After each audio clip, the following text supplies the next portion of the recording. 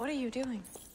After the accelerator exploded, I built a 3D model of Star Labs so that I could pinpoint exactly what caused the malfunction. And you never ran this test? Of course I did. I just never had any reason to look at any areas outside of the pipeline or the cortex. It's a big building, lots of places for Wells to hide something. What is that? That shouldn't be there. I'm picking up more activity around here. Tachyons. There.